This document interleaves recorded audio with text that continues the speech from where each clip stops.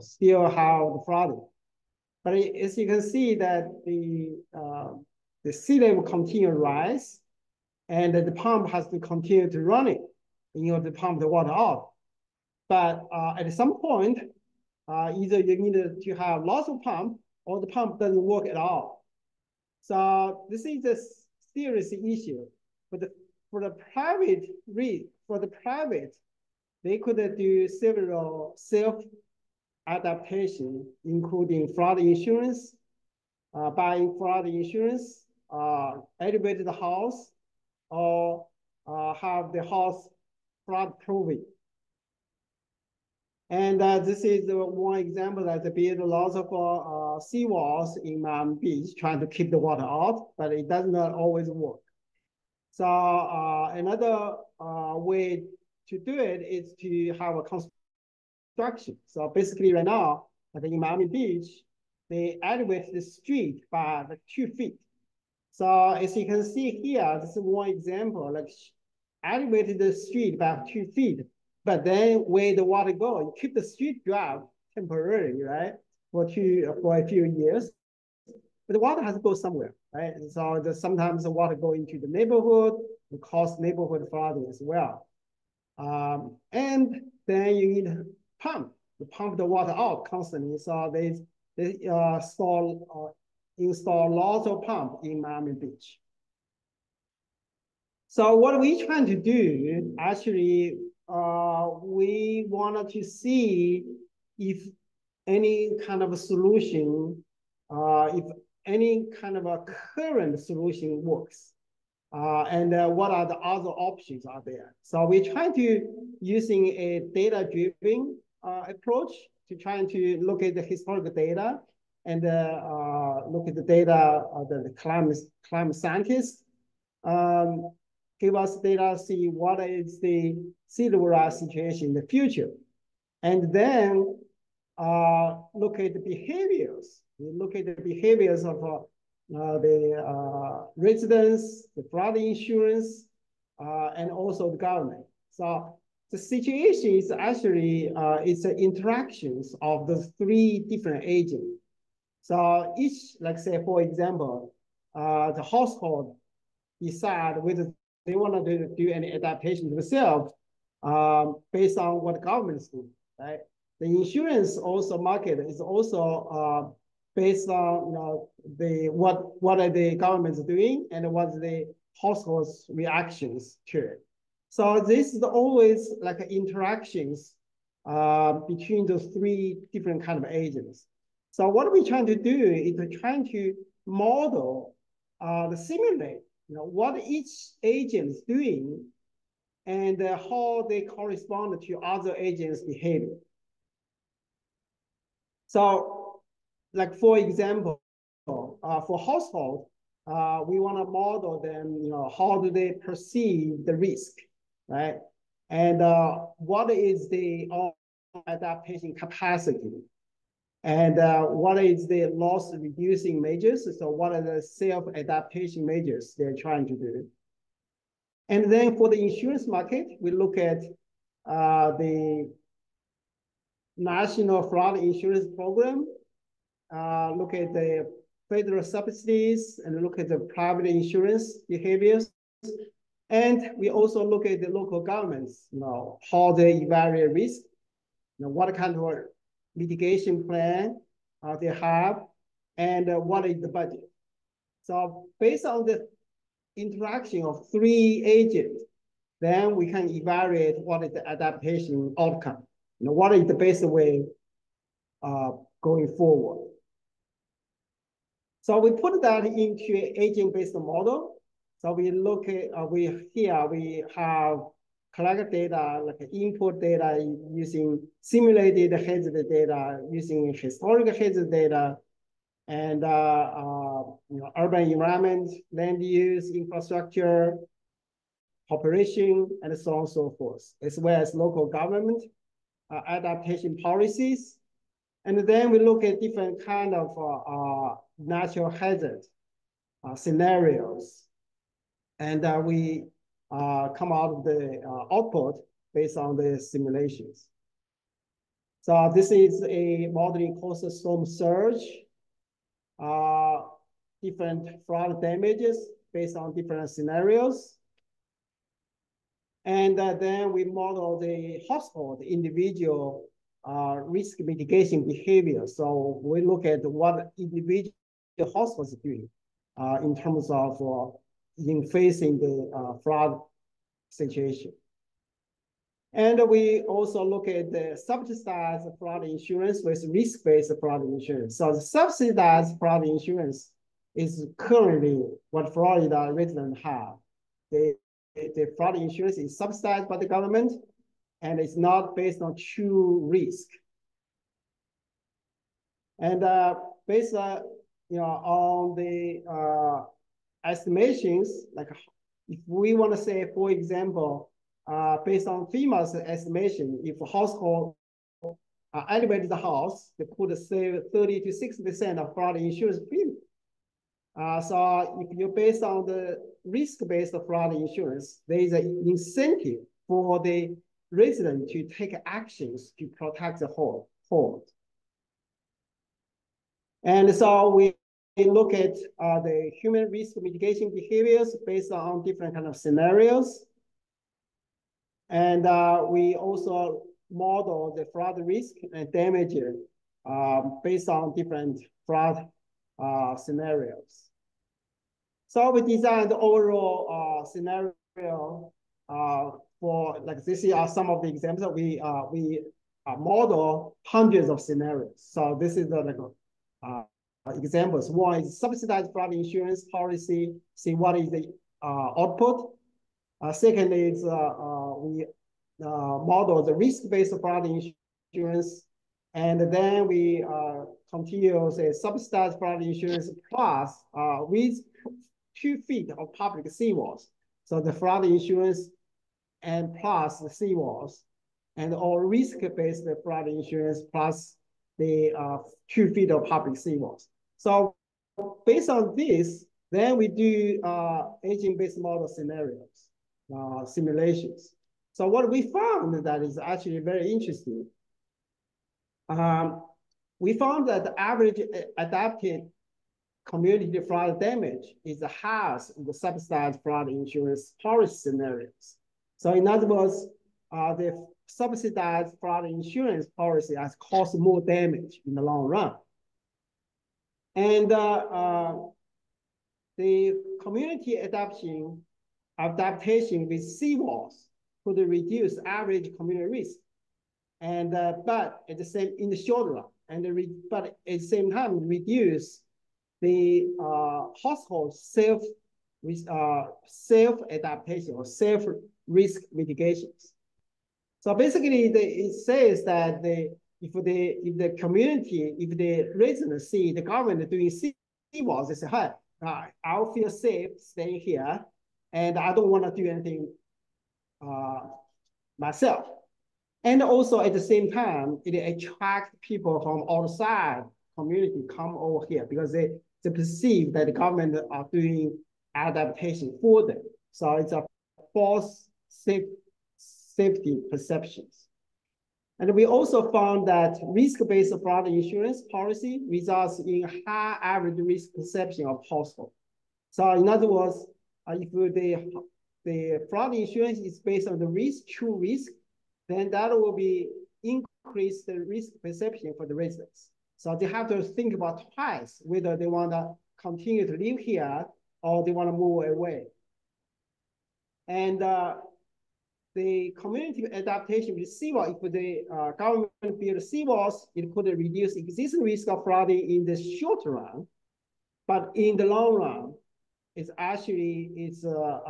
could cause catastrophic damage to the community. Because as I said before, that if you have lots of seawalls, and that create a false safety for the community. So the community don't want to do any kind of a self-adaptation, and they don't want to move out, and they attract more people moving in. But at the same time, the sea level continue to rise, and the storm surge continue to intensify. At some point, if there is a dramatic dramatic hurricane comes in, it could destroy the seawalls, and that will cause catastrophic damage to the whole city. So in the long run, building seawall may not create a safe situation for the community. So we found that we wanted to suggest that we wanted to do a risk-based flood insurance, because that will be ultimately reduce community flood damage, but at the same time, it could be cost problem for, especially for low-income residents, because the insurance premium will increase, they cannot afford it. And they also decrease the motivation to purchase flood insurance for the residents. So we needed to have a government policy here to create some kind of flood insurance subsidy to the poor, so that they don't get adverse effect. They could not purchase the insurance. And public flood mitigation policy is important. In fact, people's resiliency, but it may lead to lower self-adaptation in the long run. As I said before, if the government do lots of work or all the work, then that will reduce the self-adaptation of the resident in the long run and cause more damage in the long run. So in conclusion, based on this one agent-based model simulation, we found that the risk from climate change is real, but the amount of risk and the impact is uncertain at this moment. Adaptation policy, we have an important impact of residents' risk perception, adaptation behavior, and insurance response. Thus, understand stakeholder response and behavior is very important before we adopt any kind of policy. So here, most important point is that we need to be very sensitive to what are the residents should do, what's the impact on the resident, on the insurance, before we launch any kind of a public policy for adaptations. And finally, risk and adaptation have different impact on different locations and social group. Thus, achieving climate justice is essential to promote equitable resilience. And these are some of the publications. And thank you very much. Okay, thank you very much. Thank you very much for all the presentations in this panel. So may I invite the panelists to the stage? Okay. Okay, please.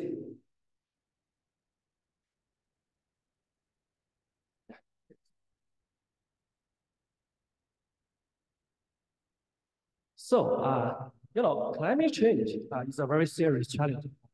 All of us, humanity, right? So in this regard, building a resilient city or society is very essential to fight against the impact of climate change brought to us. Okay, so in this panel, we were discussing infrastructure building in Africa. Also, we talk about how we can use the big data as a means to fight against climate change, to build a resilient city and society. And we also talk about how to make a adaptation climate for the climate resilience. So I think in this panel we talk a lot of solutions to the how to build climate resilient cities and society. So I think this is a very important topic. I think there are many audience who have a question for the speaker. Okay, so okay. Thanks so much for those excellent presentations. I learned a lot. I found a question for Urbanization. I found your work really inspiring here, especially the work around citizen science and citizen participation, I guess one of the broader questions I have, I think about in my own work, the challenges of bringing the findings that you get from doing citizen science and participatory research to the people that have the capacity to use that knowledge and shape policy. So I wonder if you can talk a little bit about the process of generating these digital stories and about bridging the gap between the knowledge producers, the on the ground, everyday knowledge producers, and those who have the power to influence the project, influence the policy. How do we close that gap and express that knowledge so that it can be integrated? Thank you. Go ahead, please. Thanks, Jesse, on that. So there are several ways you can do this. Yeah, one of the ways is something called participatory GIS.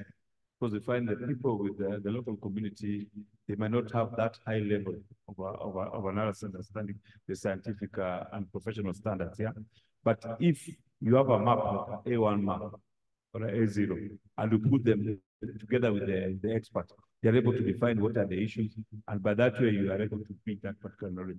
So the issue of visualization is very important to pick the concerns of the community, and then now as a scientist or as a practitioner, you are able now to maybe adjust your standards according to the local context. Yeah.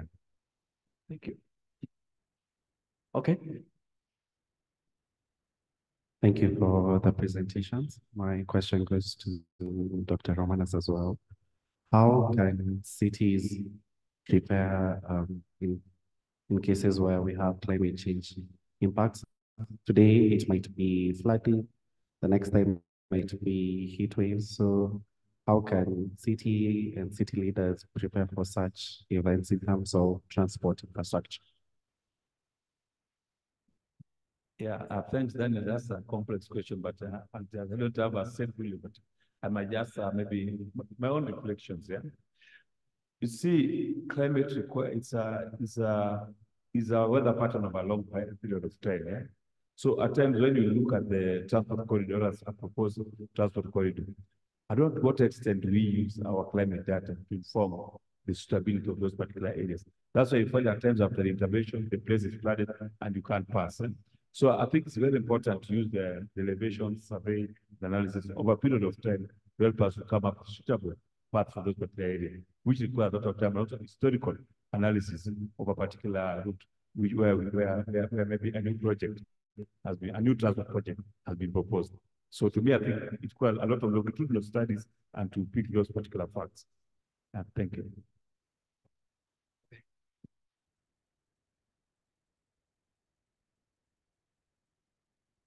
Thank you very much, our presenters. Your presentation, although it is late to us, still interesting. So I have a question on our last presenter. I hope you can hear me. Sorry. Thank you. Yeah, he was looking at risk insurance to mitigate the flooding. And I'm wondering, normally floods are not certain. Is there a way in which they have incorporated systemic risk in their calculation? Because we normally use the non-systemic, but most of these risks are uncertain. Thank you. Okay, your question is for the last panel. Okay, is he online? Can respond, Professor Peng? Can you check it?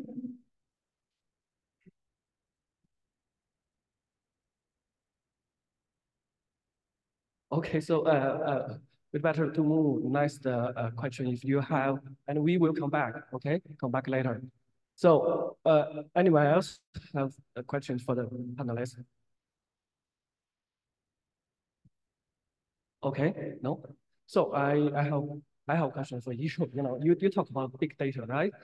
It's kind of more than technology, right? And in the water world, that we built, the resilient cities. I think this is very important, and very, we have to use the advanced technology to fight against the impact of climate change and to build a resilient society, right? So from your point of view, that do you think it will be you talk about the agenda, right? You should do really believe that it will be come true that you can talk about some challenges or barriers currently, for you applying such a technology to to build a resilient city. So if I get the question right, you're asking if there are challenges to the use of big data. Yeah. So from point of view, and currently, what's the advantages for us to apply such a kind of modern technology, and what's the barriers that we are facing? Okay, so firstly, we should know that combating climate change is not something that is that simple.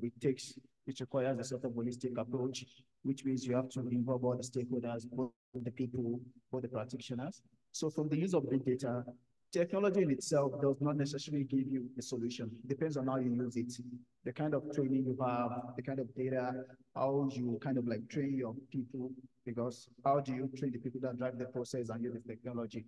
So over time, the use of big data has been a thing in climate studies and how to combat climate change. But then recently, most of the challenges is that people kind of like, when they discover that some of the data are kind of like sensitive, or data can be sort of proprietary and open source. So when they discover that some of these data has to do with their organization, some organizations have some sensitive areas, and we also have data protection laws. So people can be a bit resilient, because in order for you to get some data from some people, you need to have access to plug into their APIs. So if they discover that probably they're not comfortable, or probably the awareness is not broad enough, they might kind of like have the right technology in place. Data is just meant for you to harness. And you just need to upskill the competence of the people using it. Okay. Get the results. Okay, thank you very much for your response. So can we go back to the online? No? Okay, yeah. Okay, so it's okay. Yeah. So we continue our talk. So regarding, so currently, what's the gap? Big data, you use the big data for the prediction for the prediction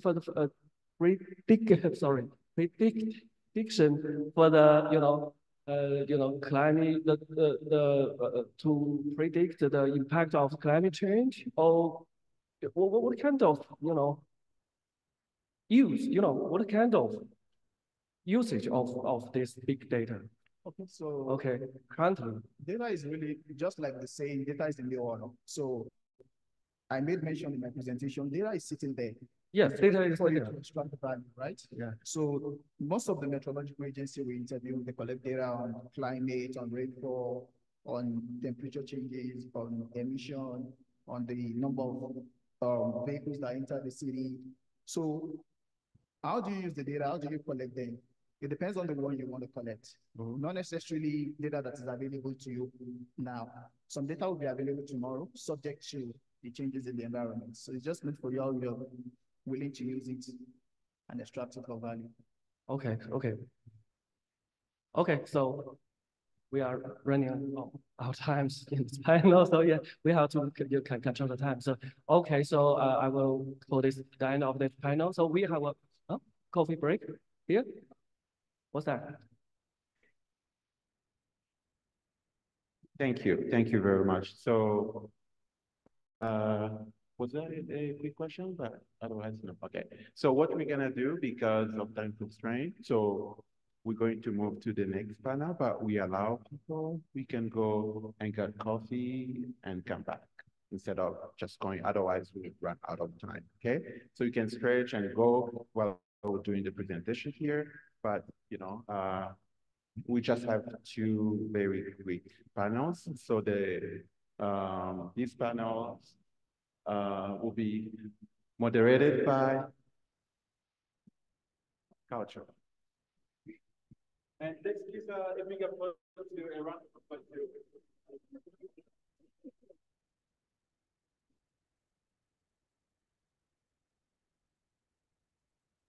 So hello back. Actually, in the ever-evolving landscape of urban development, where the intricate movements of urbanization, population growth, and escalating infrastructure demands shape our cities, we embark in this intellectual path, envision the richness of insight and the depth of discussions and the potential for transformative ideas that will unfold in the following presentations. So I'm calling the two speakers of this panel. Firstly, Emma Anieka. Is she here? Emma? No?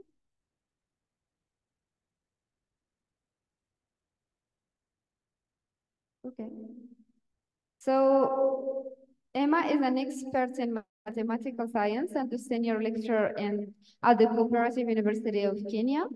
And she will take us on an exciting journey into Kenya's transportation system, especially the vehicles that carry passengers. And also, I'm calling the second speaker, Mari Kamina, a part-time lecturer at the Cooperative University of Kenya. Her critical review peers into the heart of financial models within Nairobi City County. Through her discerning analysis, she sheds light on debt financing intersections for substantial infrastructure projects. Thank you. Thank you very much. I hope I know how to use this today after practicing yesterday. Yeah, we are going to be looking at matatus today. In my topic, modeling passenger service vehicles, circle structures in Kenya for cities, transport sector, financial sustainability. Of course, this is a topic that has been brought about because of the fact that we keep getting late every morning when we come here, taking a lot of time on the road. And that is why we have issues and we have to tackle them. I'll start by giving a background on matatus, on SACCOs. In a recent report of World Council of Credit Union, we have 57,000 credit unions, 6.9 come from Africa. There is a saving of 1.5 trillion shillings and shares of 3.7 trillion in Africa, and others we have 1.5. My outline, of course, I'm talking about Matatu Sacco, so I'll just, sorry. My outline, I will be looking at the introduction, then challenges, and then evidence of existence. In Kenya, we have a membership of 5,103,000 members, which is 27% of Africa. The saving is 3.3 trillion, and that is 60% of Africa. Our loan portfolio is 5.3 trillion, 67% of Africa's, and our penetration is 20.5%. Yeah, I'm from the Cooperative University, so I have to also indicate some of these statistics. Therefore, these indicates that Kenya is performing very well in as cooperatives.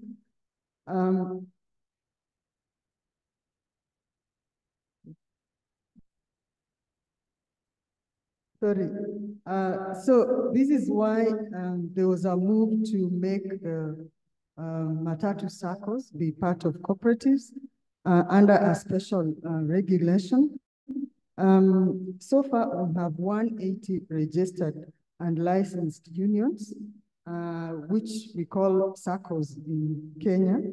According to the National Transport and Safety Authority, 2022, the number of transport SACCOs was 636. And at that moment, only one was registered as a fully fledged SACCO. There is a way in which they must not register as fully fledged SACCOs. So this is an alarming statistic, considering the fact that we thought by making these matatu circles part of the circles, it would make them more efficient. But you can see that they are not moving to register towards the broader circles. They are, you will see me indicating that they can register under a different regulation, or they can join the deposit-taking circles and the financing circles.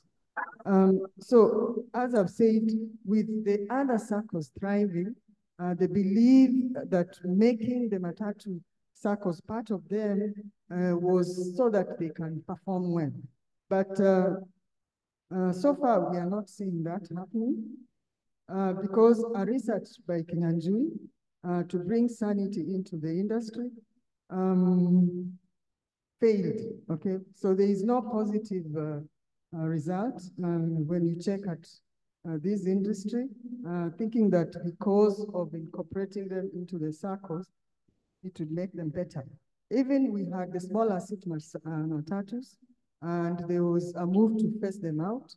A lot of them have not been phased out, and we still don't have any improvement, even with the introduction of cardless cash. So as I've indicated, despite all those changes, I know probably you stay where you don't see the chaos, but I've captured some of them. I hope it will help you have a clear idea of what we go through. So these circles, PSV circles, clearly that idea is not working. Even facing out the 14-seater is not working. We still have traffic jams.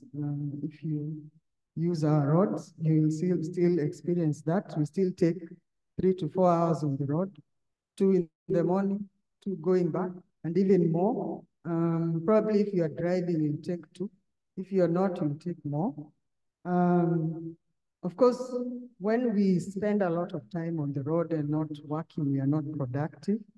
Our economic growth is not going to be lifted at any one time. So we complain about other things, but maybe even our economic growth is just due to the fact that our transport sector has issues.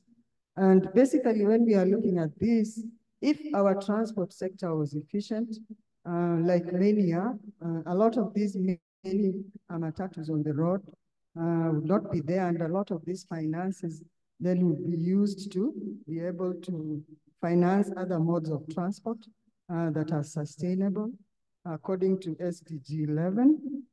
In this model, these structures are just owned by the circle managers instead of them following the philosophy of the cooperative, where we have the chairs and the secretaries and they are elected. These drivers are just employed by the circles, the circle owners. A fixed amount of money, they collect the amount of money, and then they give the owner every day.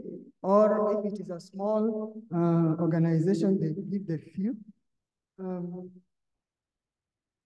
So we need just to look at evidence of the structures we have in the matatu sector and see whether we can be able to model a structure that will be better than the ones that exist, or find a system that we can fit better models and share with the stakeholders.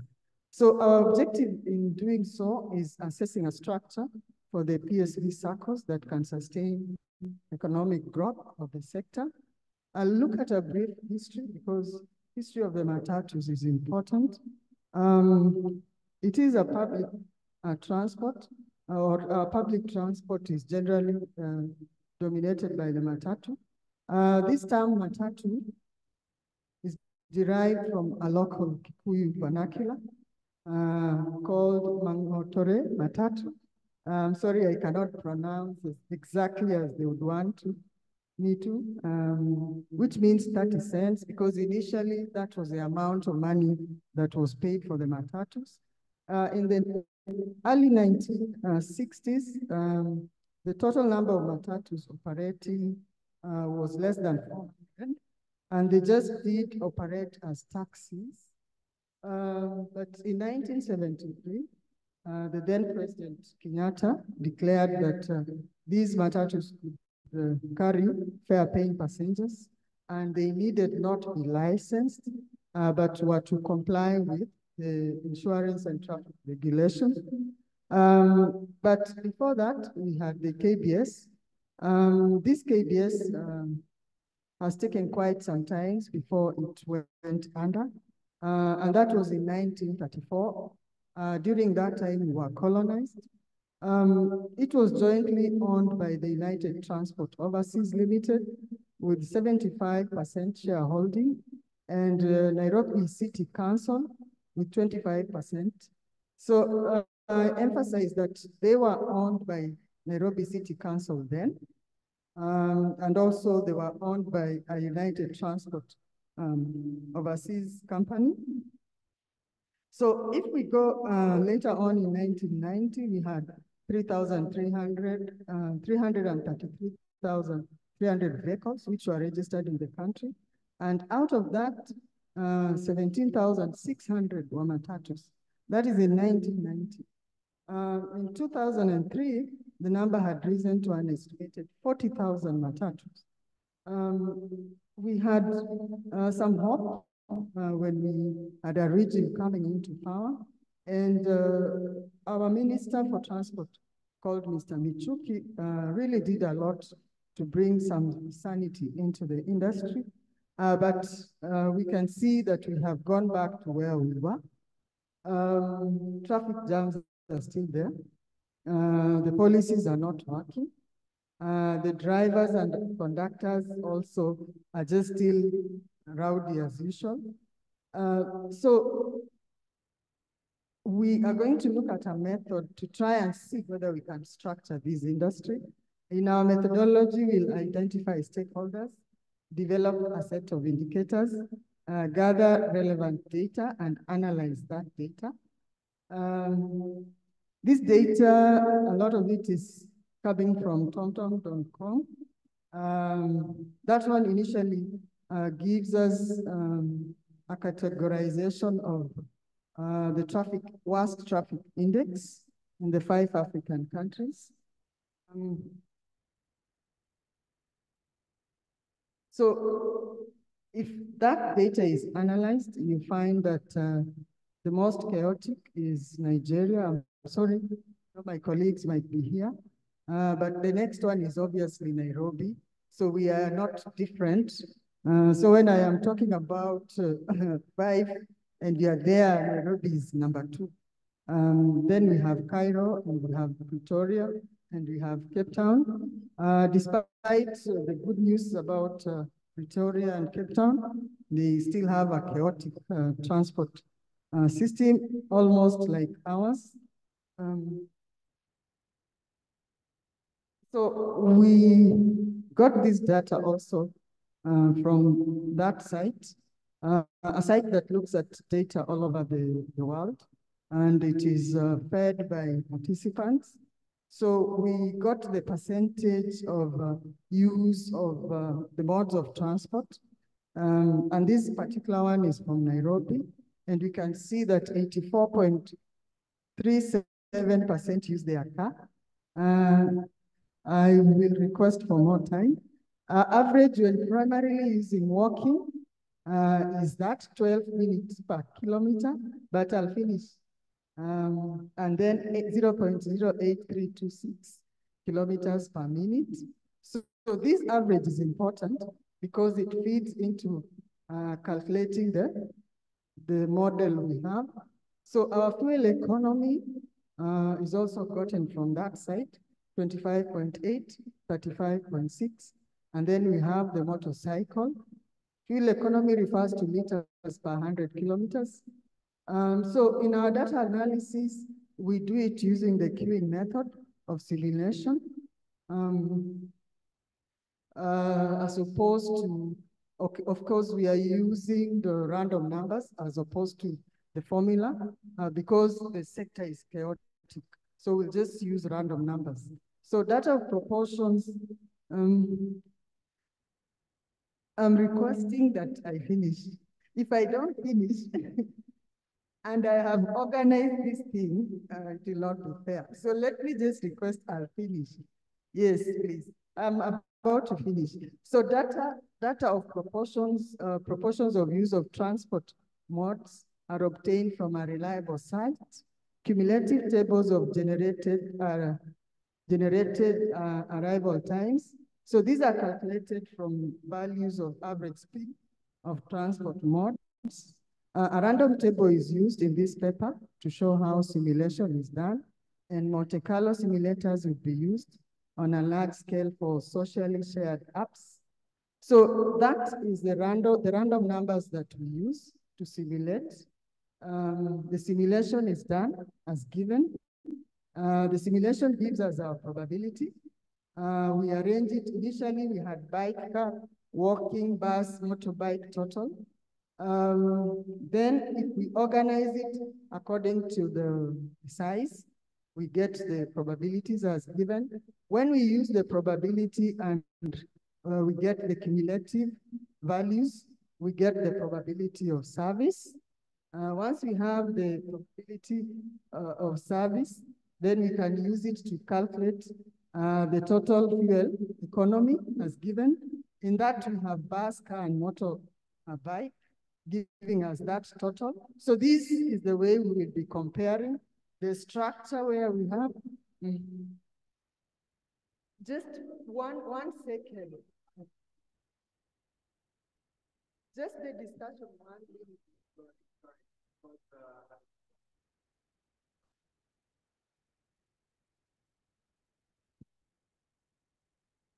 Thank you.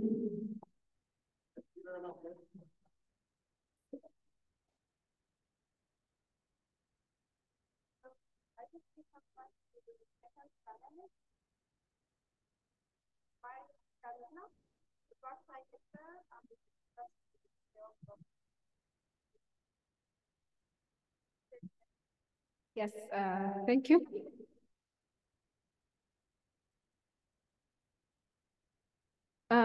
So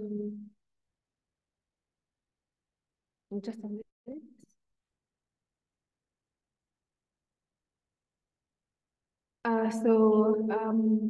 My paper, I co-wrote this with a colleague. We were looking at the existing models and their performance. Currently, what financial strategies are being employed in Nairobi and its environs, and what can we pick from that? What can we use to inform policy on that? That is what I'm going to discuss. That's my content, and I can get into it a bit more.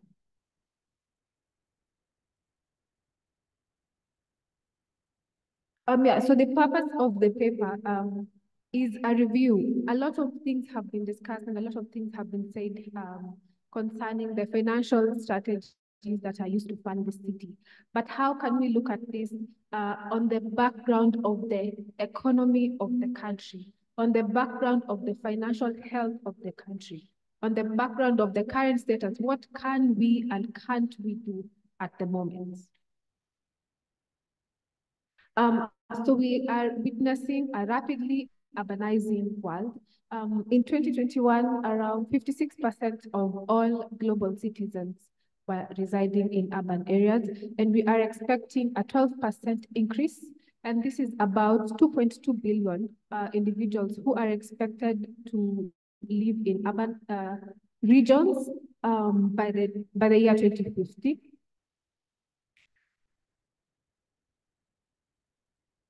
So assuming that a city is a human being, we can say that the blood is the individuals, is the people, and the skeletal structure is the infrastructure of the city. So we need this skeletal structure to be strong enough to allow all of these kinds of life to happen in the city. So this infrastructure includes roads, the energy, and the water and sewerage sector. So in Nairobi and its environs, there are several financial strategies that are being employed. For example, we have PPPs, infrastructure bond, debt financing, and budgetary allocations. So Kenya, the government has really invested in the road sector. It has about 3.5, it is estimated to have about 3.5 trillion in road assets. So that that really shows that it is a major investment point to the government. Now, I wanted to have a short discussion on successful PPPs. We have the Nairobi Expressway as one of the successful PPPs. We also have the SGR, and we also have other projects that are ongoing around Thika to Juja to Thika, some towns outside Nairobi. The Belt and Road Initiative is involved in the developing, or rather enhancing, the sewerage channels around those towns. CRBC's contributions in Kenya, they have been contracted to make 2 ports, 2 railways, one of which is complete, 23 road projects, including one I have mentioned, the Nairobi Expressway. And I bring to your attention these successful PPPs as an area where there's much potential to be explored both by the government and CRBC as well. Now, we have the issue of tax revenue and policy. Kenya has 25%, Kenya has 25% tax to GDP ratio. For a city to have essential services and infrastructure provided, we need about 12%. For us, for a city like Nairobi to attain the SDGs, we need that ratio to be about 17%. So we can see that the tax to GDP ratio is above what we need to achieve the SDGs, yet we are still a bit slow to get there. So some reasons that could lead to that is because of the tax gap. And why we have a tax gap is because of some reasons. We have low income, we have high tax levels, we have late returns, and complete evasion of taxes actually. However, alongside PPPs, I propose taxation as another channel of improving the kind of infrastructure that we have. Let me move. Yes, thank you. So let me move quite quickly to the land management issue. We have the National Land Information Management System in Kenya. So it created an online platform called Ardhi Sasa, meaning Land Now, where we are supposed to transition from the kind of, we're supposed to transition into a form of a digital land management system. However, that uptake has been quite slow, and I know one of the reasons is because that people don't really know about it. It hasn't really been commercialized as it should have been, and this is one of the challenges, and this is one of the areas where we can come in and find some solutions, which I think is pretty straightforward. The more people know about it, the more they can use it. The more efficiently we can capture this land, the more efficiently we can be able to value the land. I know that is something that came up during the course. So that could really help this city. So in conclusion, the solution that I am offering, or the solution that we wrote on, would be a mixture of PPPs, infrastructure bonds, and other forms of government funding. Successful projects demonstrate the potential for sustainable development. I'd like to bring to your attention one area, rather 2 areas, where PPPs could be used. One is the water and sewerage management area, and another is the energy, the green energy area. That is still an area that is yet to be explored. And we could also use tax policy modernization and land management systems. Tax policy modernization has already been put in play. We have the Digital Tax Act, where digital content is being taxed. And the land management system, where we've had a short discussion, and commercialization of the same and more advertisement of the same could be a very good channel for us to explore. Thank you.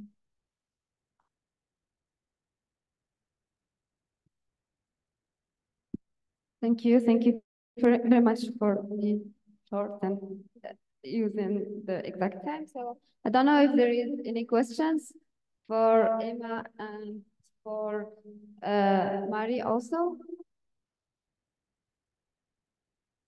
No, I think there is no question.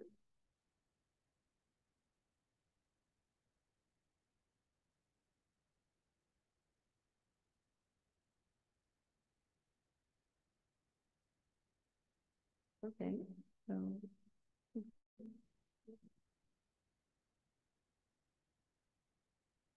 It's just a comment about this issue of Dr. Emma's presentation. First, thank you guys for sharing this. I know the time is short.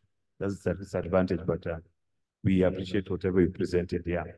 I think for Emma, in terms of the circles, I think what's important is the intention of the circle. What was the intention? I think from the cooperative side, are they meeting the bargaining of what is required of a cooperative? And looking at also the labor laws, are these people, how do they even contribute as a circle? Or it was just a way of managing them as a public transport? Actually, it's not passenger service vehicles, it's public service vehicles. Others even our private vehicles, passenger service. I got confused, but no, it was just a mistake. It should be public service vehicles. Just a comment. Don't require an answer, please. Yeah. Okay, thank you. Would you like to answer?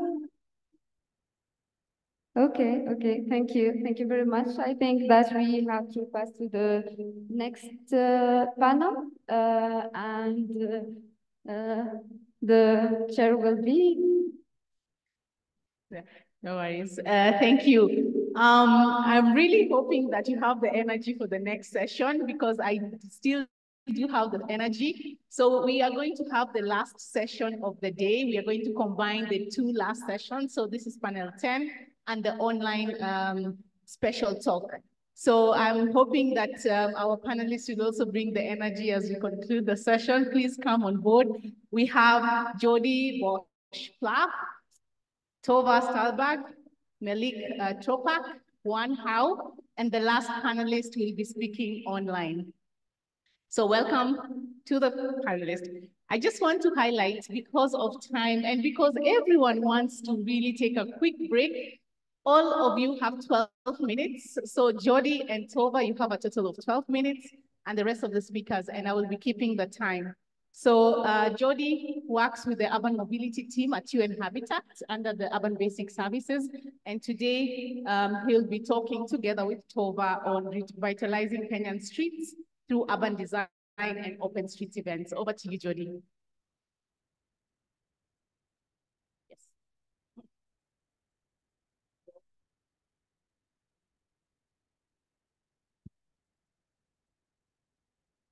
Hello. Yep. So thank you very much, Joy, for welcoming us here in the panel. I won't take much time of you. I know we are all a bit tired and we don't have much time, so I'll try to do my best to fit everything I wanted to say in these 6 minutes in my case, because I'm sharing with Boba. Well, I'll skip the presentations, as Joey already. And my point here, what I would like to talk about is, I'm very happy that our friend Professor Romanos already mentioned participatory approaches, because our case now is street experiments. And I'd like to start talking about them, talking maybe first about the traditional approach of a street redesign. What is the problem with street redesign? I think it's a story that we all know from different places in the world. So there's a street where a problem is identified. The city wants to improve the traffic conditions, improve the quality air, build a new bike lane, or like widen the pedestrian area. So there's a problem, there's willingness for a change. So the city puts together a large team of engineers, urban planners, and then what happens is that these people sit down in a small room for a long period of time trying to design which is the optimal new design for the street. The chances are high, the risks are high because the implementation new infrastructure is expensive, and the city doesn't want to do a step in the wrong direction. So they sit together for months, sometimes for years, and they finally come out with a new decision. But then we jump into the implementation stage, and what happens? That when the citizens or the business owners that are sitting in this street or living, experimenting in the street, see the new design, they normally complain because they are used to, they have their habits, they are used to park their car in front of their houses, they are used to delivery in front of the doors, and the new designs are changing the ways they are living. So what happens is that there's a massive backlash, and the massive backlash turns out into a lack of social acceptability, and then this turns out into the reluctance from the politicians and decision makers to do more changes like that. So is there an alternative to this approach? Is there a way to do these things better, maybe in a way that can be more accepted by the society, also accepted and agreed by the decision makers? The decision is obviously yes. And we like to call this alternative street experiments. What are street experiments? Well, basically, they are like street redesigns, but temporary and very low-cost implementations. You might not know them by this name, but I'm sure you all know about open street events. I'm sure you know about pop-up interventions and these kind of activities. Those are the street events, street experiments that I'm talking about. So what is the difference between the experiments and the traditional street redesign? First of all, the conceptualization is the same. So there's a problem and there's the willing for a change. So there's the city that says, okay, we need to improve the situation that we have. But there is where the similarities stop. Because then the planning of the street experiments, they are not long and expensive. Just because the street experiments are temporary and low cost, the stakes at risk are not that high. So they manage to implement, and the process is much easier and faster to implement.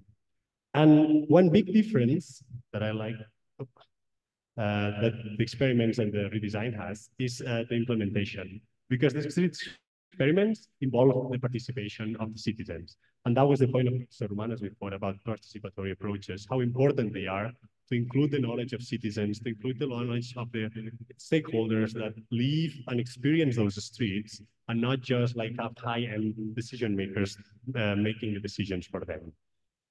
So this involvement of citizens that happens prior, during, and after the street experiments also turns out into a sense of ownership. So then the citizens and also policymakers work together in terms of bringing all this knowledge and experience and awareness of the change. And then this turns out in being like the feedback much more deep and much more trustful than traditional street redesign. Second.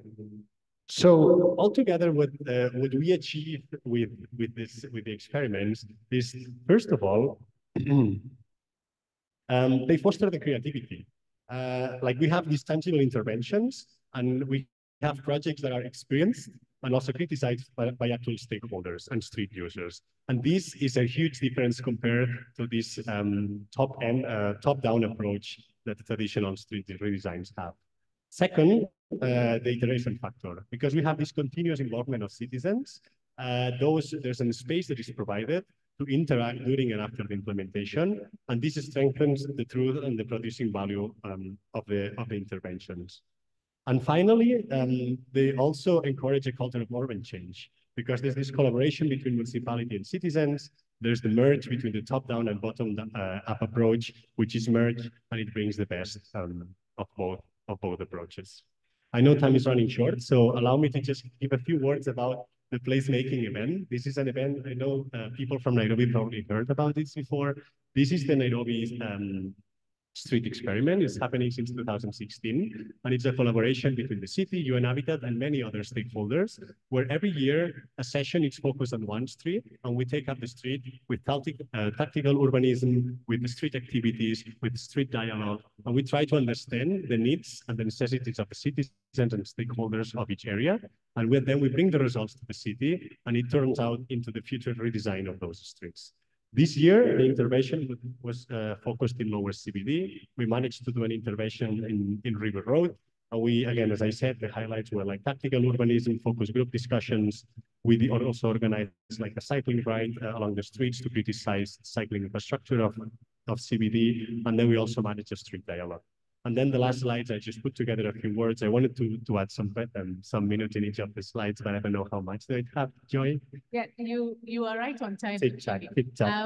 Just saying that you're not changing the slide. Oh, sorry. Yeah, I got confused. Sorry. So those are the pictures from the last sessions of Niarobi Placemaking Week.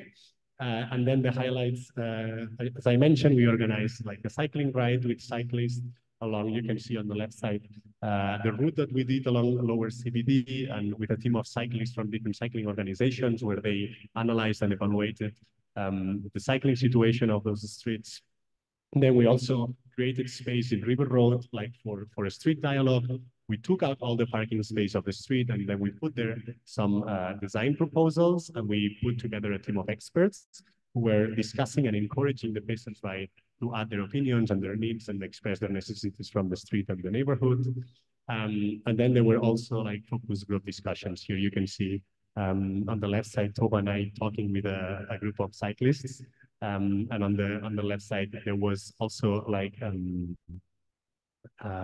meeting with the SACO organizers and also business owners. So those are all like highlights from the Niarobi. And now I'll leave the floor to Toba to talk about the matching concept. Thank you.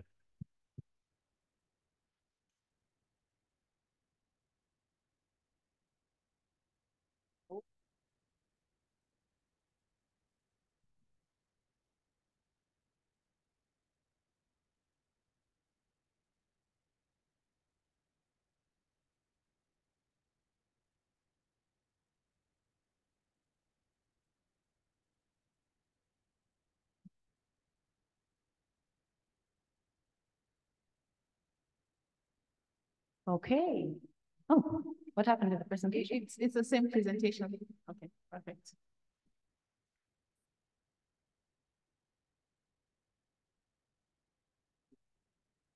Like that way. It's not working.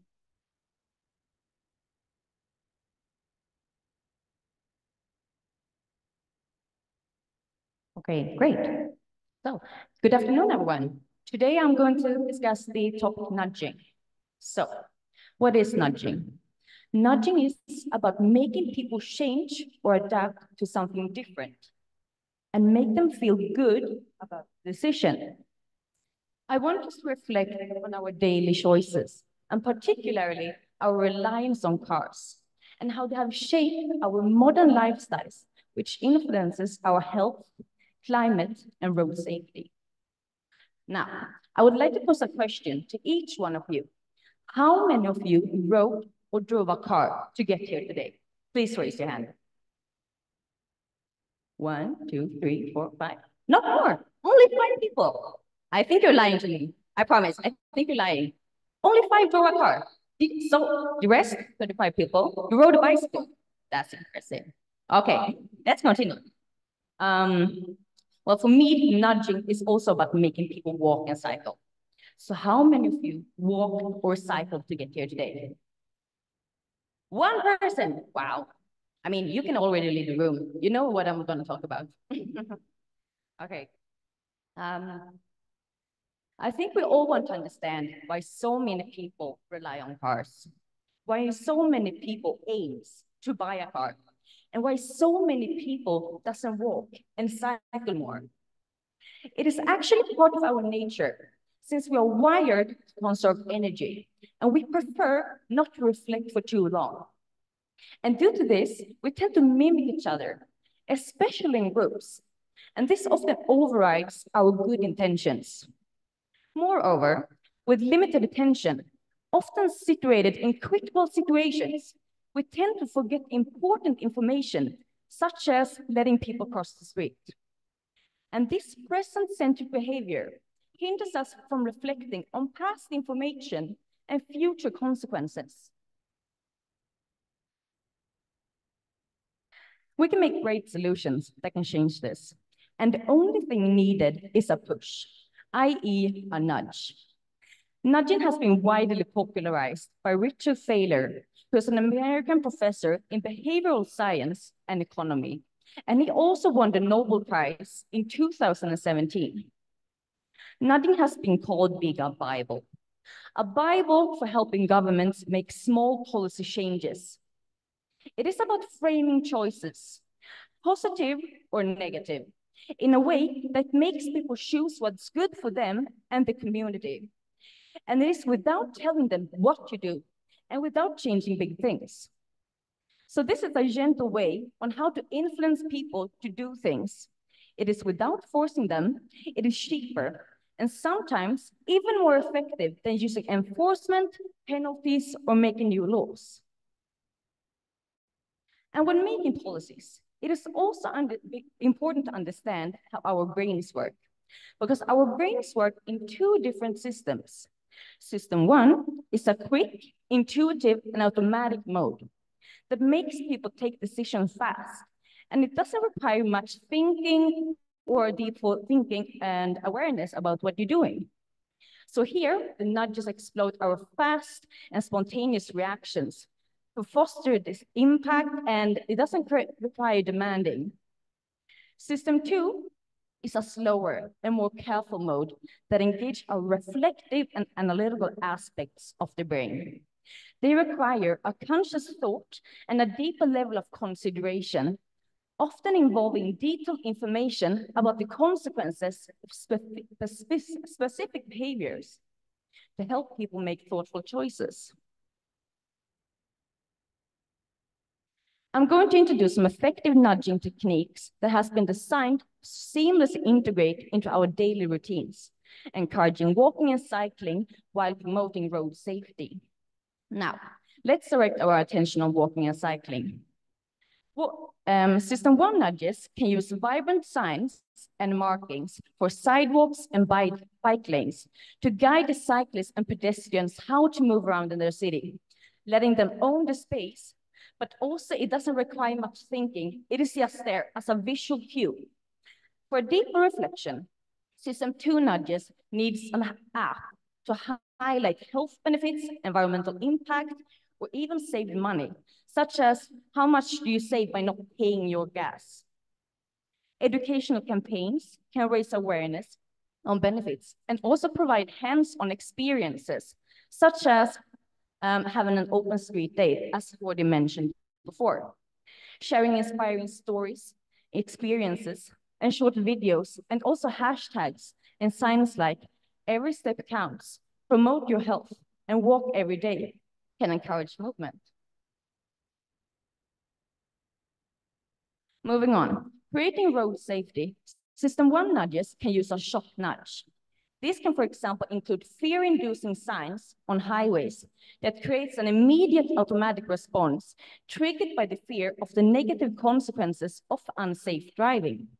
And at the same time, implementing road signs and markings that are clear and easy guides the drivers how to move around in their cities and also follow the traffic rules. On the other hand, System 2 nudges can also include campaigns, as I mentioned before, addressing various issues such as drunk driving, wearing helmets, or speeding. Additionally, signs such as "look both ways before crossing" provide information to think before crossing a street. Sorry, Tova, please start wrapping up. I have to wrap up, okay. I was supposed to give a really interesting example, but we can make that as a discussion later. Okay. So, however, we can also nudge by fear, not through enforcement, penalties, or making new laws, but through actions that shake people and push them. Let me share an example. If you come to Sweden and want to cross a street, you could close your eyes, walk straight out of the street, and no one would hit you. Interesting, right? So, but this hasn't always been this way. For example, in the 90s in Stockholm, no cars stopped at the crossings. Even if they faced imprisonment or fines, they still drove. But this changed over one night. The reason for this is because a TV host created an insider's program, and he started crossing the street right before a car came. The car immediately had to brake. And then the TV host walked straight up to the car and kicked it. He broke the window and he kicked the door. Why, you think? And then the driver, of course, came out. I'm gonna sue you. You need to pay for my damaged car. And then the TV host replied, you can sue me, but I will sue you for not stopping and you were breaking the law. So after this, more people started doing the same. They started kicking on doors on all the cars, and people were starting to get afraid of their cars being damaged, of course. So after a while, cars started stopping at pedestrian crossings because of the fear of damaged cars, of course. So with this, a question arises. What is right and what is wrong? Of course, I don't believe we should start kicking and destroying car doors, but we should encourage people to change their behavior. And either consciously with system 2 nudges or unconsciously with system 1 nudges. And as I mentioned earlier, we mimic each other. So if someone will start acting differently, others will do the same. And now, 30 years later in Sweden, 2 generations later, cars consistently stop at pedestrian crossings. And as I told you, you could close your eyes and walk out. It's that good. But it's not the fear anymore, I promise. But we all want to aim for positive results, making cities not just efficient and eco-friendly, but we also want our cities to be safe and welcoming and including for everyone. And that is exactly what nudging does. Thank you. Thank you. Thank you, Tova. Thank you, Jody. That was really interesting, looking at different techniques on how you can promote street safety and promote walking and cycling in cities. And I really hope some of these lessons and the techniques that have been showed will be applied elsewhere. I just want to call the next speaker, Malik Topak. Malik is a PhD student at the University College London, and she'll be talking about disentangling the real estate assemblage in Niarobi. Yeah, this is the title of my PhD, and I know that it's so boring. It's just about a kind of different angle of Kenya-China engagement. And since we have a limited time today, I would like to prioritize my findings that I get from the field. Fantastic. So this is the first page. Thank you. Jesse already made a really good contribution about the African context. That's why I don't have any intention to get into it. But we all know that what's happening between Kenya and China is a kind of extension of what's happening between African countries and China throughout all the decades. And we are seeing on Kenyan side that the meaning of the African socialism was a kind of direction towards cutting ties with the past colonial imperial, and a kind of focusing on development pace, like development strategies rather than having an ideological background. And during the colonial, during the Cultural Revolution, actually, relationship between two countries has been stopped because China favored the countries in African countries who's having the same ideological opinion. And after during the Cold War, also the relationship between two countries featured as a kind of timid hostility and formally diplomatic. But there are a really sharp and really significant shift in the Kenyan's foreign diplomacy, especially in the Kibaki term, which is 2002. And then that's the time actually we see that China overtook Kenya's traditional donors and trades overshadowed them in volume and size. Okay, I was talking about this slide. We see that there are some of the sectors that we can see the investments coming from Chinese state-owned companies and private companies. These are transportation, education, health, water, real estate, and power. And today we are going to talk about the real estate. I see them, these are one of the examples of the Chinese built apartments in Kenya. I see them as a kind of extension where we can observe the daily impact of this social and economic engagement between two countries, and trying to link out this kind of investments actually with the foreign policy, which is really hard. I'm gonna skip all these things. For my methodology, I'm using my primary data is coming from the interviews. Of course, I'm also collecting secondary data. Currently, it's not moving, by the way. Okay, okay. So these are my interview target group. You can see many of them are actually Kenyan, but I allocate a chunk for the Chinese developers here. Currently, I'm nearly at half of my targeted group. So today I'm going to share some of my findings from the field. I categorize my findings into 4 groups. The first one is actually factors bringing them these 2 groups. The first one is acute housing deficit problem of Kenya. We all know that there is no country in the world that doesn't have any kind of housing deficit problem. But in African countries, this number is a bit high. And in Kenya, when we look at the World Bank figures, over 2 billion deficit we are talking about it in Kenya. And when we look at the TNBC statistic, actually they are saying 8.8 million because they are taking into account the calculation of 1 habitable room per person. The second thing, there's a kind of, this is actually very well-known fact by everybody else. There's a kind of search for some of the politicians. They are seeking for new channels to clean their money in this kind of, with this kind of development projects. And when they see something rising around the area that they are living, they just approach the developer and, you know, buy these apartments on off-market sale. The second is, when we look at how they enter this local market and when did it start, we see that like many of them actually, especially the state-owned one, it was a kind of beginning of the Kibaki term. And then they came for the infrastructure, like really big scale one and road projects. But after that, they wanted to use this leftover machinery, finance, and etc. And when we look at the private Chinese companies, actually, we see them, like many of them actually were working for these Chinese state-owned companies. And when they see this potential on the market, they said, why we are not using this machinery and start a new kind of living in Kenya. And also we see a kind of colonial mentality still in place, and they are shaping, that actually shaping people's choice over moving into the western side of the Niarobi. I was always trying to understand, like, why do we have this kind of the urban development projects specifically in the western side of Nairobi, and why people are, you know, coming this area. I'm just talking about within the Nairobi. And this is actually affecting because historically, people, when they get the regular salary, they just want to get rid of this historically east land and move into the new west side of the Nairobi. And when I said west, I mean Kilimani, Kilelesha, Lavington, Upper Hill, or Kitisuri. And in the second group, we are going to see some facilitators. These are actually some of the policies or some of the tools or people who are making it easier for this kind of developers to, you know, get these approvals. Who are them? First, we are going to see outdated policies. We talk about it like during these conferences. Kenya have too many policies, but some of them are not really up to date, and some of them are not linked.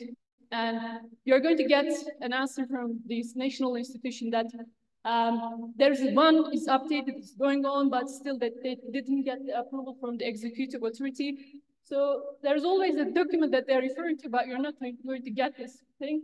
But like with these kind of things, we are still seeing these developments are going ahead of plan, and policymakers are really well aware of the situation. Actually, they meant it in this development policy. This is actually a quotation directly coming from them. And they are saying, yeah, we were using this 2006 policy guidelines, and it was outdated at 2016. But after that, we were still using the same policy document. But when we processed this application, we were basically using discretion, practice, precedence, planning justification of these developers, architects, and engineers. So anyone from this group, somehow, if they somehow convince this development, this approval, these executive authorities, their application has been will be proceed positively. So when we see this kind of really high-rise buildings, actually, we can say that they are not actually illegal. they are completely legal and serving for the country. The third section is the cost of having these investments. We talked about the insufficient infrastructure going on Niarobi. We talked, there is a really interesting statistic I would like to share with you. Only 40% of the current resident of the Niarobi is actually getting continuous water, which shows that even having this continuous water is really important for the resident of this city, and only half of the solid waste generated by the resident of this city is collected by the Niarobi Metropolitan Service and private companies. And also, so when you have this kind of insufficient infrastructure, and when you add these really high-rising building with a really quick pace and pace, I think this kind of situation is going to be worse by this kind of investment. But there is nothing to do with these Chinese developers. This is the situation that were there before these developers as well. So let me share some of the pictures. This is one of the examples coming from Upper Hill. You are looking at Africa's tallest high-end residential, which is 44th floor, and they got the application approval, and the main contractor is the Chinese state company. This is a picture from Kilalesha. You can see actually some of the developments are ongoing, and you can see behind actually some of the high-rises in Kilimani. And in the next photo, this is actually the same, this is the photo that I took it from the same apartment, but showing a different angle. So this photo is actually Lavington, which has a kind of limitation in terms of having these high-rise buildings. And this is from the same area, but from the different angle, having this kind of approvals. Finally, of course, there are some benefits having these investments in Kenya, in Niarobi real estate market. First of all, these guys are really powerful in terms of providing affordable houses, which is really important for the many of Nairobians. And when I have having this interview, I saw that one of them actually telling me, we have affordable houses in Kilimani. Why do I need to go to the edge of the town to Machakos and any other places? And actually, they have really stylish apartments in Kilimani and Kilalesha. The second thing is these guys are really powerful and really successful in terms of providing this constant provision of water and electricity, which makes them really desirable for this customer of these apartments. And the last one is the sense of security and standard level of comfort. Again, these guys are providing this one and satisfying the customers. This is my last slide. I'm always developing this one. In my research, I was looking at the Kenyan agency's role, and which kind of members that we have this assemblage. You can see that I already mentioned many of the factors. We have development approving bodies, lands itself, private planning, law, engineering, and architectural firms, and we also have international consultancy firms. So it is really intricate and complicated things that we are talking about, which is not the thing that is said in the literature. Thank you so much. That's the end of my presentation. Thank you. Thank you very much, Malik. You actually left 1 more minute. Yes. So that will be taken forward to the Q&A section. I just want to call the last in-person speaker, who's Mr. Juan Hao. He's a PhD student at the Southeast University. He'll be talking about development characteristics of the surrounding area of typical light rail stations in Addis Ababa. So moving just north of Kenya and talking about Addis. Welcome. Thank you. You have 12 minutes. Sorry, I'm just a master student. Dear professor and guests, my name is Huang Hao. I come from System University in China. Now I'm studying abroad at Addis Ababa University. I'm honored to be here. The total of my report is the environment characters of the surrounding area of the typical line railway station in Addis Ababa. Then I will briefly state for 4 parts. The Addis Ababa line railway is the first urban line railway in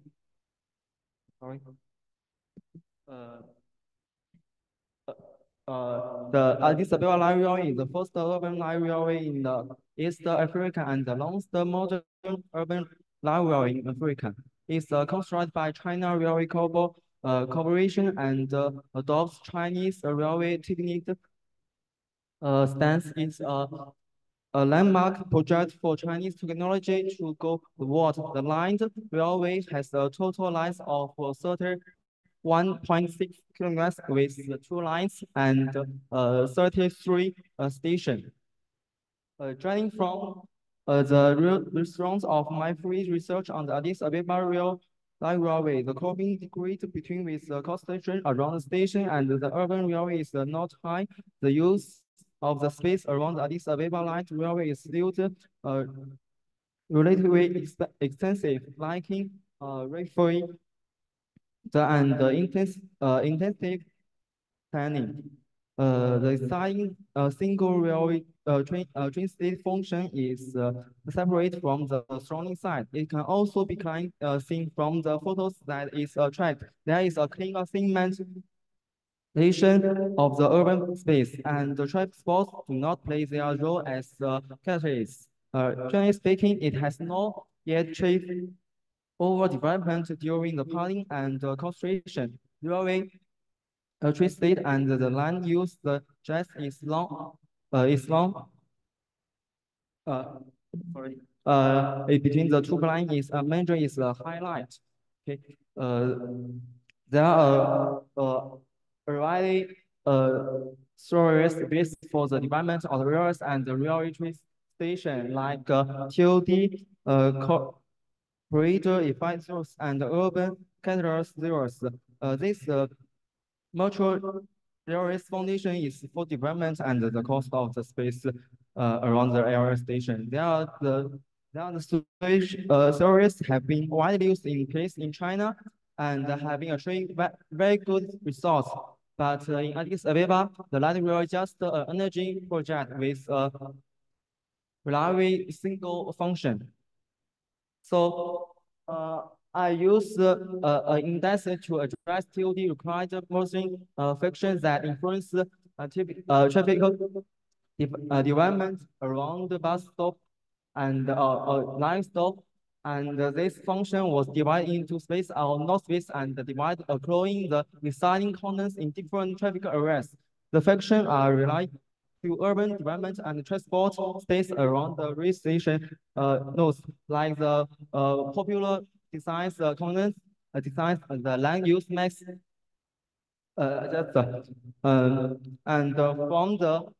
from the method result of the TOD inside, we can see that like Magnia, Tohailosh, and street shown there. Real and were as a result of the development character around the city. Characters such as land use, developments, and distance scored well. And the site with low TOD scores which have characters similar to the suburbs with Mir and the CMC station. So I based on the TOD index mystery station result sites, I divide the sites into the three chaotic resources like science, residential type, and the industry type. The land use station for analyze and the select small type station to analyze the development characters of the surrounding areas. Like the fourth is the central type. The land use station around the street leader station is comprehensive, and the development and the construction station are really mature. But the development difference between the north and the south of the station is obvious. The public function of the land around the station is not high, and the density that the surrounding road network is not high, and the collection between the local traffic space are overall traffic generally. That the development and the utilization times around the street mature as a single, meaning residence lender, most comprehensive housing construction and the development project. This high proportion of the residential land is also in consonance with the common TOD circle development rulers. The next is area is around the South Station is for development with chaotic spatial layout and a mix of industry parks and informed residential. The connect between the industry land and the city is small. The bulk environment is mainly industrial and the transport space function, and the overall bulk vitality is low. So I choose two cases to introduce the Chinese models of space development around the railway station for the TOD for the TOD project. How to plan the traffic line of the community effective connect and the circulation lines with the transport station hours and solve the traffic connection problems, and the different evolution is the top priority of the design. So in the Hangzhou Wuchang railway station, it use connected and the update of higher difference can used to for the spatial same lines with 4 difference evaluation to apply to the simulation of the overall space. And the next case is the Ningbo Wanke Haishu in Forest City. This is such station is aimed to create a warm and computing type TOD, provide a comfortable circulation experience inside the business efficient and rich experience space, and use a site as a link between the city communicate and the culture. So by the aligning the development and the unionization state of the areas along the Addis Ababa line rail, we study the coordinated development strategy of the urban rail transit and the areas along the line from playing a policy and promote the areas along the line rail to achieve max development benefits.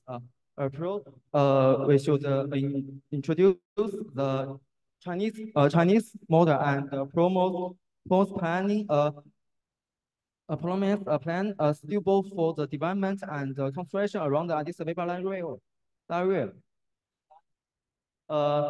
So we should try create a realization touch material to drive relation development, strong the connection of lines place and form the realization major poles. The master and we should improve the location and planning and form the characters of the area. Next, we should have some like the public translation continue to the emperor and meet subject projects together. Like the master importantly is the symbol in economic benefit. So.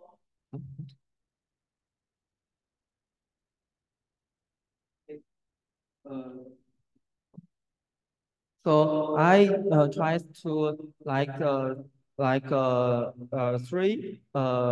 One, please start wrapping up as well. You have 1 minute. Okay, great. Like three straight. Like the first is efficient and industry development along the railway station, like in fine connect between the line railway station and the surrounding place, and use investment, construction, and operation integrate construction to the station construction will be cities complying with the railway test development and public space business. And the last is agrarian development under the function parents. The second is the grade on the integrated development of the railway station and the surrounding areas. And in this part, we should focus on the three areas. One is a public station with the development function connect with convenient living and activity. The next is improve the accessibility of the railway station and surrounding rail. Last is promote the function, ability, and the compatibility of the line used in the area around the site. Now the last is the is create development and the conclusion use the site as a case rate. So I is time enough. I don't extend too much. So this is called my report. Thank you. Thank you, and thank you for wrapping up on time. I think that was great insights on how you can look at development around light rail and some of the principles and strategies that could be applied to activate those spaces to make them accessible and inclusive. We are moving to the last speaker of the day, and then we'll please be jotting down your questions for each of the speakers, and we will have a round of Q&A at the end. So our last two speakers are connecting online, and it's a special session on the resilience performance assessment and innovative solutions to reach urban resilience and sustainability targets. The talk will be done by Deirdre Soto and Karim Selwane, who are both, Deirdre is actually the head of the digital solutions, and Karim is the founder and CEO of Resilience in France. Is it online? Okay, great. Hello, everyone. It's a pleasure for me to introduce you the Resilience Performance Assessment, FPX, an innovative solution to reach urban resilience and sustainability targets. From Deirdre Soto, Head of Digital Unit, my colleague, and me, CEO and founder of Resilience. Who we are. Resilience is a design of it dedicated to resilience, dedicated to territories, cities, infrastructure, projects and their uses. We combine consulting, modeling, project coordination, and Earth observation of satellite data. Resilience is based on two key pillars of expertise and skills. First of all, we have access on the build and infrastructure data with 6X, and we have built a strong and deep partnership with space and climate data, notably with Space Climate Observatory from UNEP, the French National Space Agency, and the ICCCASU Laboratory of Climate Change, the LSCE from the CERA. Today, Resilience are more than 112 projects achieved or ongoing all around the world, and split to be into 19 countries, and we are main cities and build environment projects into the financial mechanism based on the FPA all around the world. A key business segment is divided into 7 thematics, notably international fund and climate finance, the state, cities and local administration, the real estate companies, and land use planning. What we mean about the FPA, the digital solution to measure and follow climate change impact and loss and damage in cities. After, the need for climate change resilience, because cities infrastructure are essential to trace into the climate change more and more, and the cost of the adaptation is more expensive, around 18 and 100 billion per year to achieve a minimum resilience action. What we observe, the shift in the climate will potentially notably with the profound implications for insurance and financial stability and the economy. For example, the cost of the climate change covered by the insurance is multiplied by 4 since 2 years. And other estimation of the cost of the inaction between 15 and 13% of the global GDP, it could be impacted if we track the same level of the gas emission. Concerning the Africa is losing everywhere between 5 and 13% of its GDP due to climate change damage and built environment based on the African Bank of Development.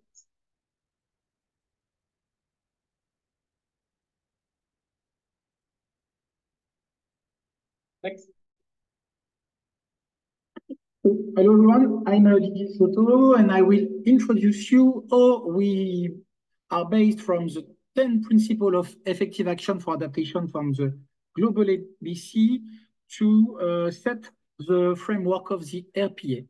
The Global Alliance for Building and Construction has written the 10 principles for effective action. These are 10 major principles to be taken into account when we developed a climate change adaptation project. It's an institutional framework focused on the buildings at each step of its life cycle, from the planning phase to the maintenance. And all these principles and requirements take place in a digital solution, which is the RPA. And Resilience built this methodological approach to consider both predictive climate models and assessment of climate change externalities in terms of cost, risks, and benefits. The interest of the RPA is both to combine solutions of visualization with precise and integrated dashboards, allowing risk estimation, cost quantification, and benefit cost analysis. The interest of the RPA is to provide to its users a systemic assessment of the built environment within a territory. And the RPA has been developed through different use cases and specific African use cases. The first one is an application in Ouagadougou, in Burkina Faso, where we propose effective solution to tackle different climate change issues, such as hot temperatures, floodings, and dryness. We also work to the application of the RPA in Morocco, in the province of Tétouan, where the RPA has been used to provide criticality modeling of an entire specific region in the north of Morocco. Even if it's huge territory, the RPA is able to provide very accurate modeling of specific risk, such as you can see on the right, with the flooding at the scale of the city of Tétouan. And the RPA is concerning both urban environments, but also full territories. And for this use case, we work on a specific island in the Caribbean on which we provide a digital solution, the RPA, which allows to visualize the impacts of climate change through an entire territory. Here's the Dominica. We can see different kinds of exposure maps. Here, for example, the land cover, but just after we will see the exposure to different kinds of specific climate hazards. Here, for example, floodings. We have also the possibility to analyze natural risks, such as landslides, which are triggered by climate change. Cyclone and hurricanes can be analyzed in terms of predictive exposure. And then we display maps to understand the vulnerability of built environments and societies. These maps can be overlaid with specific existing or projected major critical infrastructures, such as here the urban electric network. And we can use this application to go from one point to another point to identify through major cities which are the major key elements to take into consideration in an adaptation planification strategy. And when you click, for example, on a specific financing project, we have information on the compliance of this project with all the resilience and adaptation framework, and such as the 10 principles that we present previously. This RPA is based on a detailed and developed multi-criteria analysis. We analyze all the compliance with the key institutional frameworks, and we help with this solution the end users to prioritize which are the main strategic actions to be developed in their national determined contribution or their national to local adaptation strategies. It integrates all the criteria for enhancing funding solution for the most effective and efficient projects to be developed on site. And I let my colleague Karim conclude this presentation.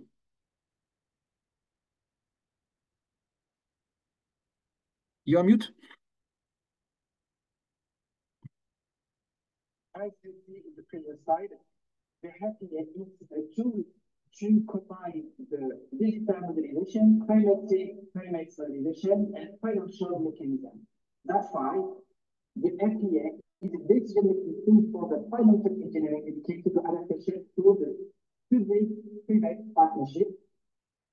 The RPA is the tool to design the best balance in the project identification and the PPP selection in the project preparation phase to measure the design construction standard, for example, environmental construction safeguard.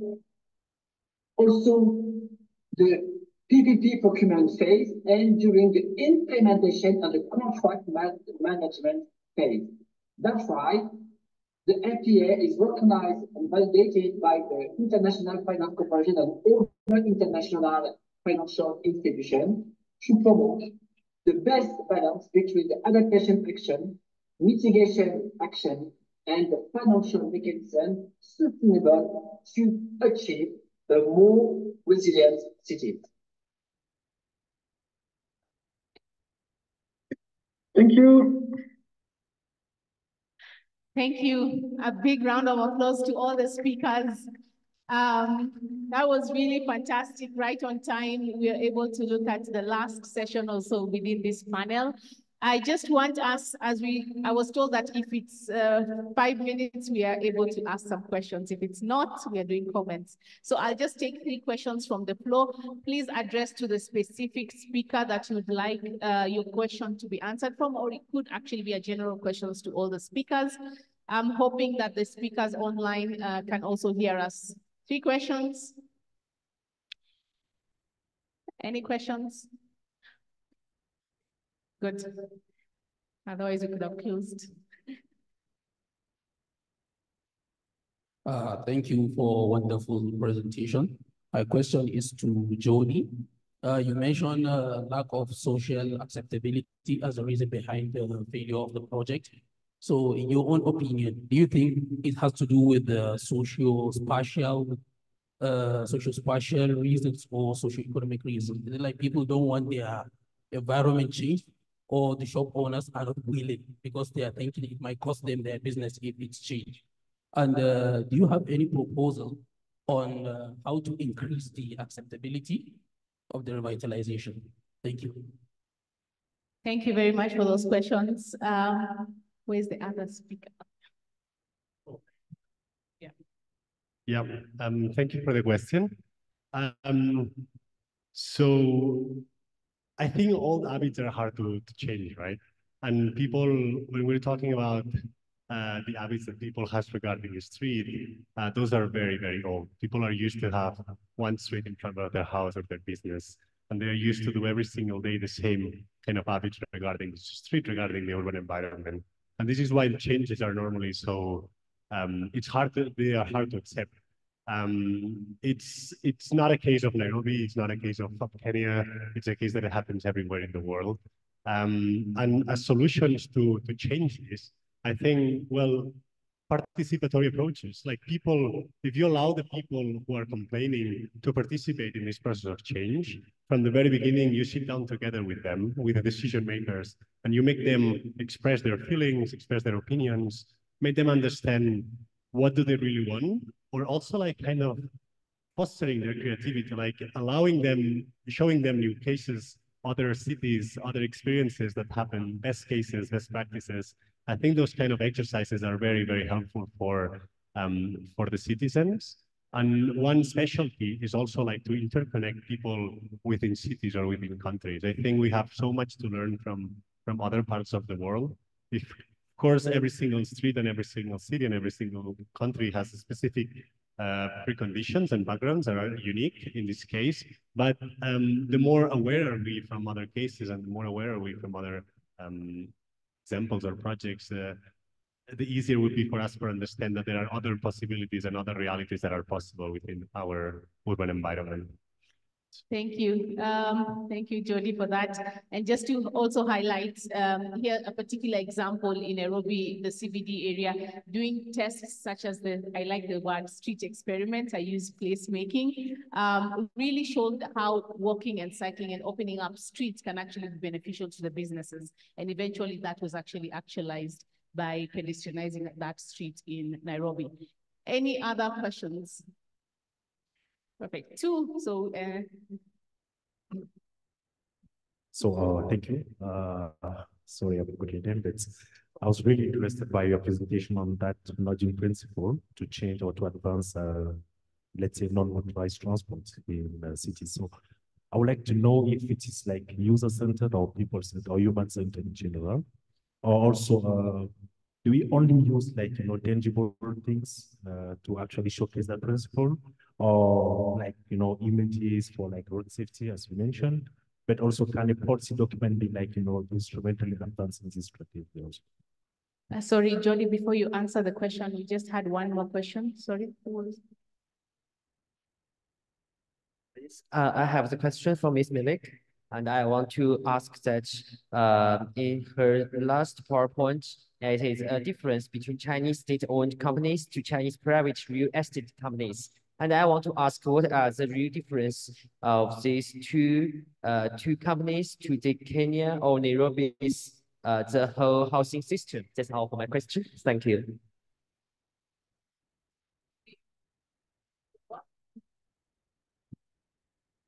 Thank you for your question. I would say that it depends on how you react on differ on system 1 and system 2 nudges, because there are two different examples on how we provide information for the population. If you use system 1 nudges, it is that they are probably not aware of the nudging that you provide with visual cues as bike lanes, colorful bike lanes. So you encourage people to use the tools. And if we discuss African countries in Africa, we could provide more even cheaper infrastructure, such as painting, not using infrastructure, and using signs, just providing so people know how to use the cities. And then system 2 nudges is about triggering the mind, providing information, like, as I said in the presentation, look both ways before crossing. So it's about giving people information, because there's a lot of people I've interviewed that they want to do something different, but they don't know how to do it. So you need to provide information about what to do using visual cues, and then also having signage against highways, giving emotional responses, so they start to think about it. And I would say that policies is part of it, but it's more about showing visual cues on streets. Yeah. So maybe. Does it answer the question? Yes, partially. So I just wanted to follow up on that. Sorry, we are really running out of time. Okay, I'm going to keep it short. Thank you so much, Ching Li, for the question.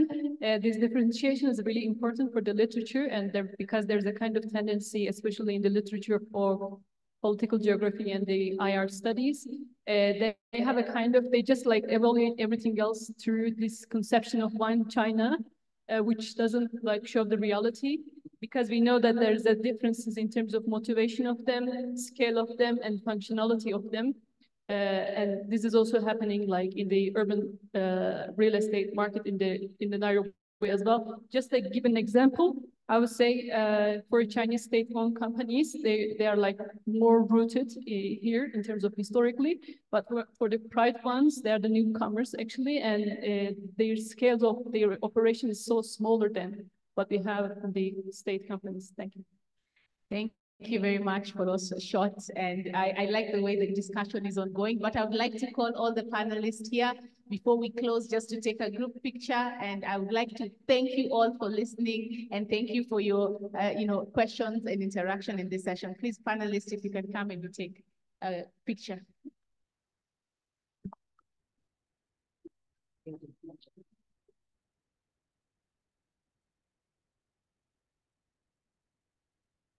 So you can take, yeah, sit down and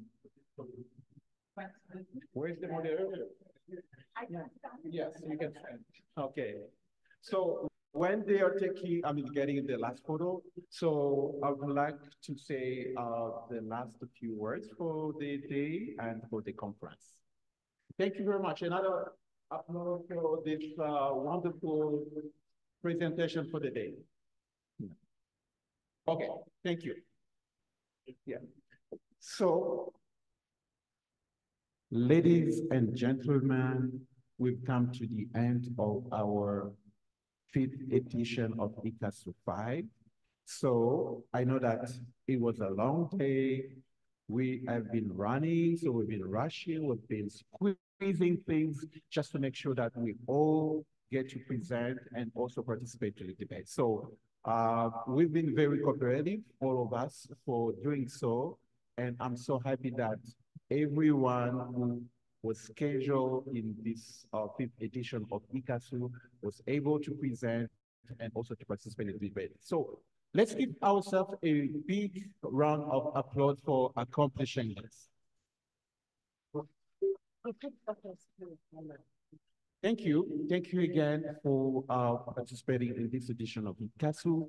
And as you know, this is a platform. And this is also a kind of, this is a think tank. So within this think tank and the platform, we can keep our discussion, we can collaborate, we can organize workshops. So for that, I would like to recognize and thank our partners here on the ground, first of all, the UN Habitat, for helping us to make this conference possible here in Nairobi. We would like also to recognize the contribution, the huge contribution of the University of Nairobi, represented here by Professor Romanus. Also the Cooperative University of Kenya, represented here by Professor Emma, as well as the City County of Nairobi, or Nairobi City County, I don't know how to say that, represented here by Sami. So we could not make this conference possible without the contribution of these partners. So we would like to recognize this. Let's give them also a huge round of applause for being such a trustable partner. So we've come to the end. So we're going downstairs to have a family photo as well, as we did yesterday. And we can keep our discussion. So I know that we rushed a little bit at the end. So if there's any questions, we can also, this is an opportunity to network. So let's go downstairs and thank you again for making it. We shall see ourselves in 2 years in China, as we'll be hosting or the next edition of ICCCASU will be taking stage in China. Whatever city, we're definitely gonna keep in touch to let you know where, and then we keep stay tuned. Okay, thank you. Let's go downstairs to take. Okay, there was an exhibit. What's that again? A festival. So we'll talk about the festival downstairs when we take a picture, because need to move out because there's another activity here organized by the hotel. Thank you very much. Let's wrap up our stuff. Okay, good.